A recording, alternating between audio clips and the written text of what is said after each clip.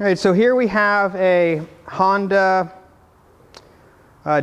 pressure washer. You know, this was left on the side of the road, garbage pickup. Seems to have good pull. It has spark.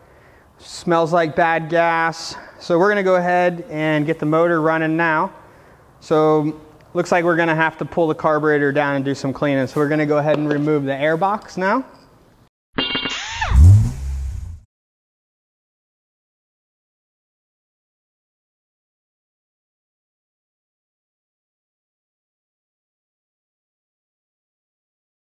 All right, so we'll go ahead and pull our airbox off.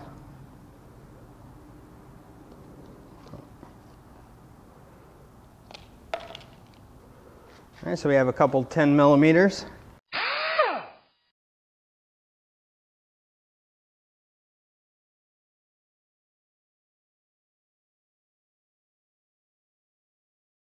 Here we have our vacuum hose here from the airbox going back to the crankcase. Oh, no, doesn't want to pop off.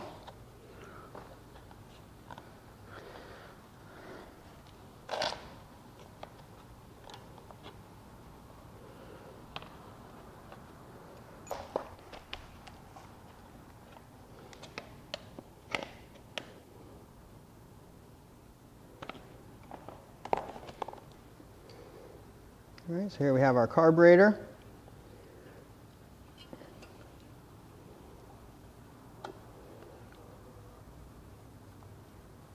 Our choke lever here, we'll go ahead and get that one out. Our throttle on this side.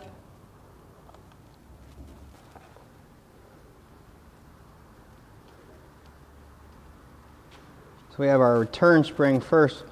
Go ahead and get that one off.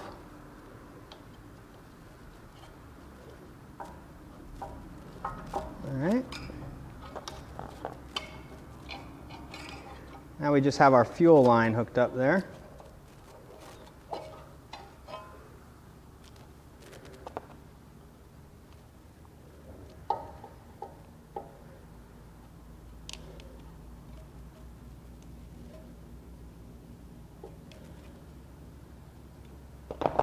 Okay, so we want to turn our fuel off. All right, so we'll go ahead and this will be our float. This will be our bowl, our fuel bowl, and we'll have our floats inside of it. We're going to go ahead and remove this. See what we have in there.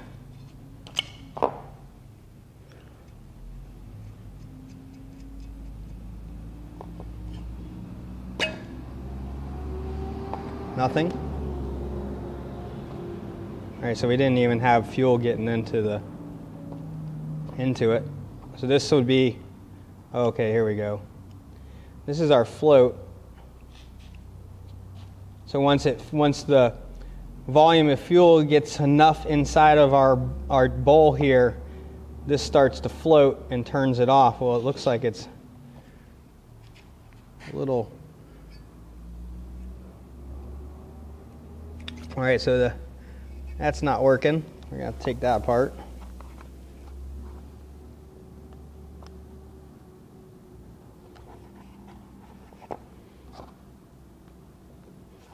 So we're gonna remove this pin. All right.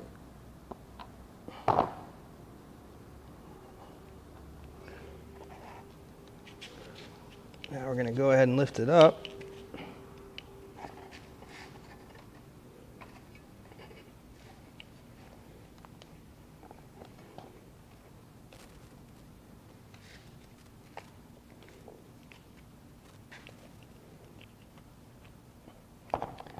Very carefully. Don't want to break anything. All right, so that's what our float controls inside there. Let's see if we can. All right.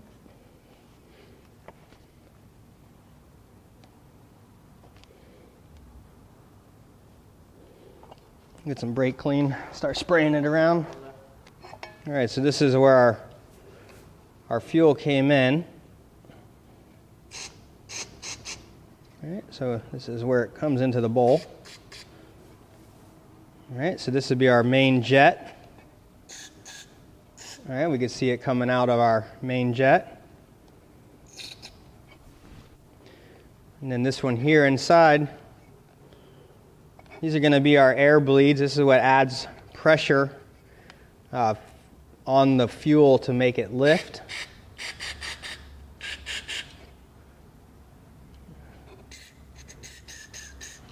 All right. Got me.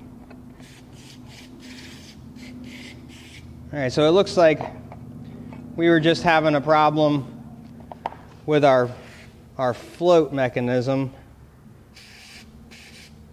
All right, we'll go ahead and get her back together. All right, so I just want to make sure that this moves up and down freely. Okay. All right, we have to reattach this. It does latch in.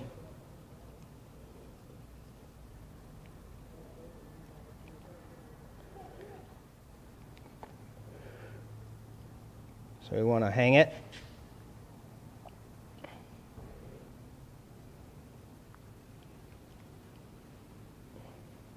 Set it back down and put our pin back in.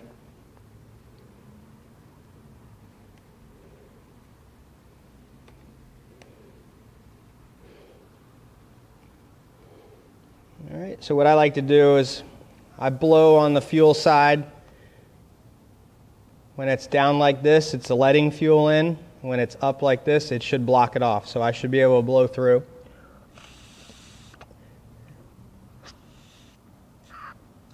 All right, so we're all working there now. We'll go ahead and put our bowl back on. All right, so we're going to go ahead and put our throttle on and our return spring. So you can see the big one, the one with the mark on it is where our throttle linkage was hooked up, and then the other little hole was for our return spring. So we'll go ahead and slip those on now.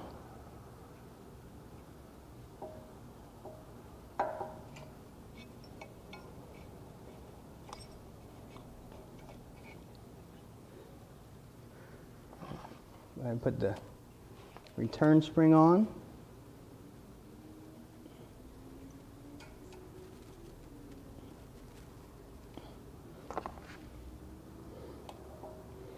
All right, so this is our choke mechanism right here.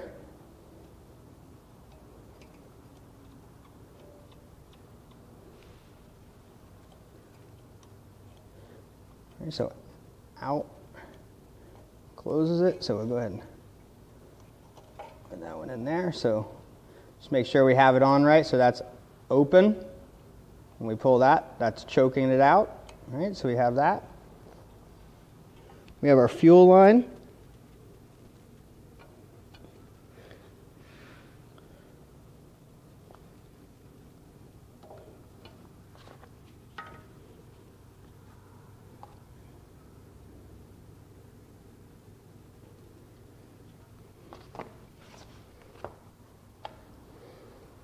All right. Go ahead and hook our crankcase vent back on.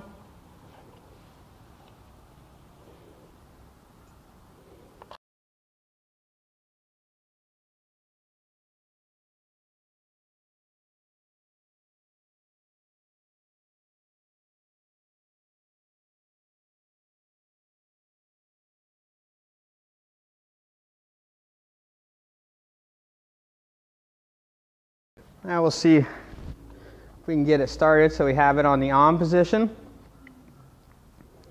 We'll go ahead and turn our fuel back on. Our choke is pulled out as choke. Pulls.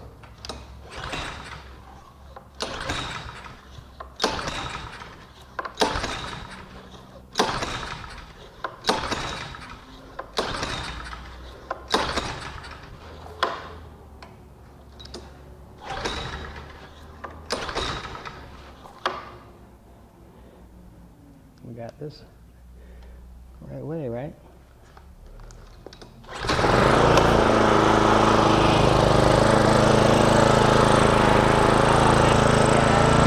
It's all bad gas.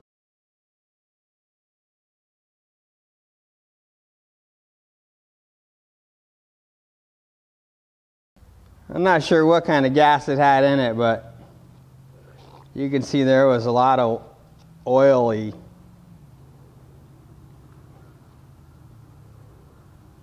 All right, so I'm going to go ahead and start it up and let it finish working through. I mean, it looks like the oil's good. We had oil on the filter. The machine could have been upside down or on its side or something. We'll go ahead and we'll run it and we'll get it hopefully not smoking, and we'll try some water on it, see if it has pressure. All right, so we have water hooked up. We do have a leaky hose. We definitely have a lot of water coming from where the unit seals together. We're going to go ahead and just try to start it up and see if it does build any kind of pressure.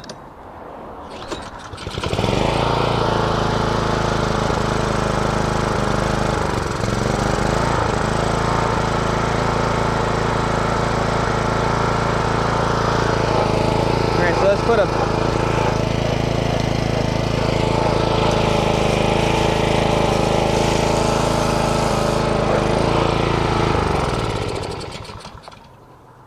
All right, so it does look like we have some pressure, but we have a whole lot of leaks down there, so we need to address the leaks now. All right, so now that we have our motor running, we see that we have a lot of water leaking in between. We'll go ahead and flip this on its side here. All right, so we've seen a lot of water coming from here. We had minimal pressure, but we were definitely leaking here. So there's some gaskets and seals and a rebuild kit for this. We'll go ahead and get this thing taken off and a look-see in there. All right, so we'll go ahead and remove these Allens all the way around. There's 4 of them.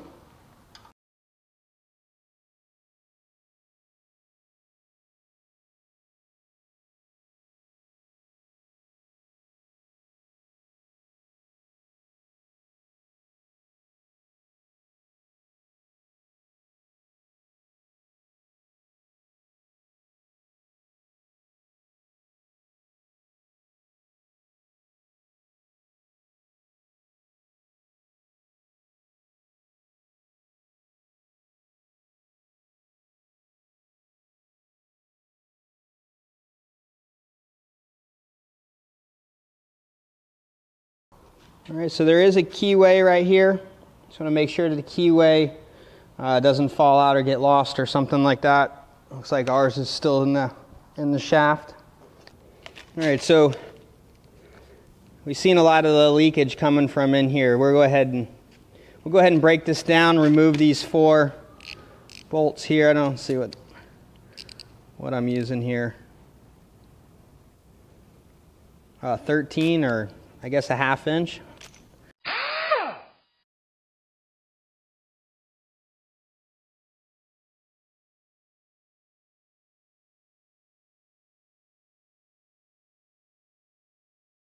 All right, so here we have our pump. All right, so this is where the shaft connects to the engine. So when we spin it down here, we have this, I don't know what would you call that? What would you call that? So we have this kind of an offset plane. So basically, as it goes around, it's changing its height. So it'll be 1, 2, 3, and that is how we build the pressure as this goes around. It drives each one of these plungers down as it makes that, I don't know what you want to call that, as it makes its way around. All right, so everything looks good in here. All right, so normally it is pretty oily in here. This is probably filled up with hydraulic fluid, and I can definitely see some hydraulic fluid. You can see some mixed in with the water right there. So this must be where where all the oil was to keep all the friction and the heat down. But this other, oh, there we go. pieces where we were leaking. All right, so here we have all of our new gaskets. All right, so we just need to identify which ones they are. These pieces here are this and this, just put together instead of how they came apart.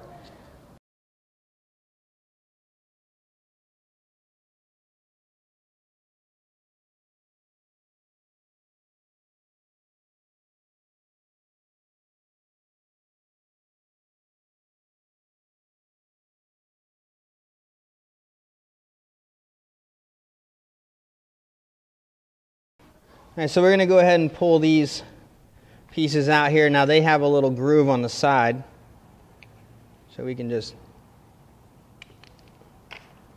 pop them out.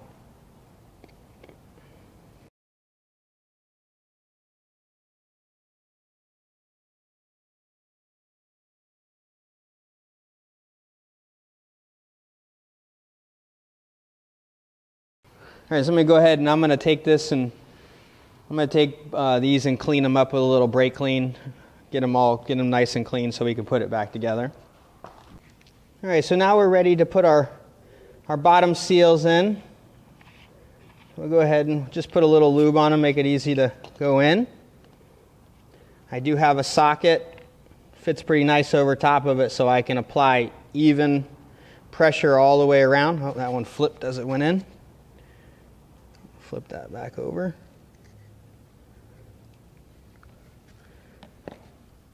All right, so I use the socket. All right, and you can definitely feel them click into place. That one flipped over.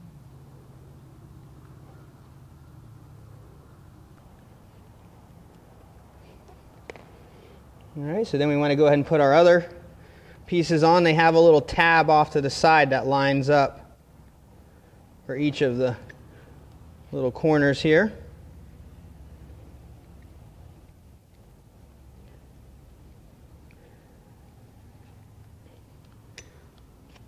I mean, no doubt that's where the water was coming from, but from that inner seal, I bet.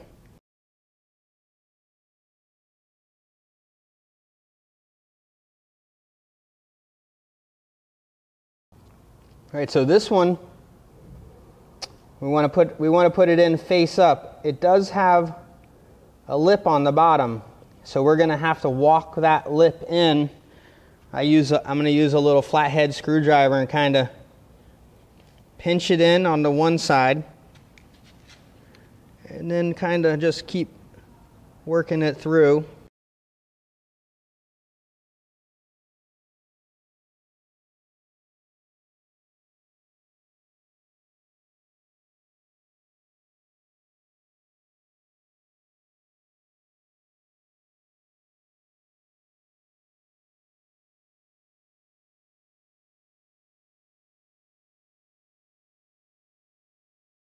All right, so our other one would be over here, and let's see, these guys here, they went down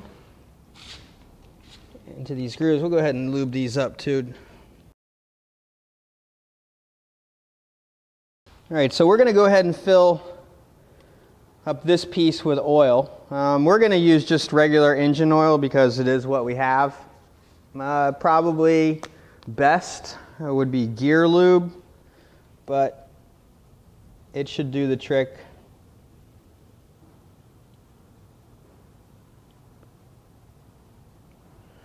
All right, so we'll go ahead and take this. We'll put these on together. I should be able to flip this over and nothing falls out. All right, so we'll go ahead and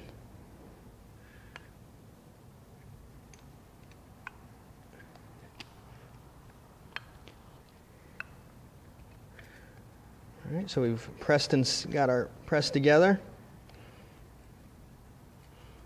I'm going to go ahead and set my bolts in there. All right, this will be my pattern.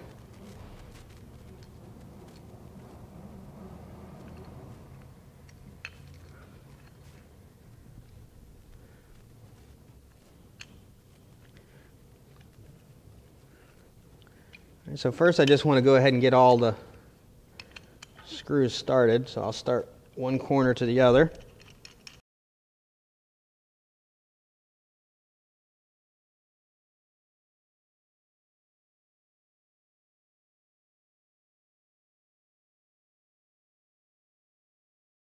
All right, so now we are ready to put the unit back onto the motor. All right, so we can line this up a couple different ways. I'm going to put the hose side on this side. This was the original way it came out. All right, so we want to line our keyways up.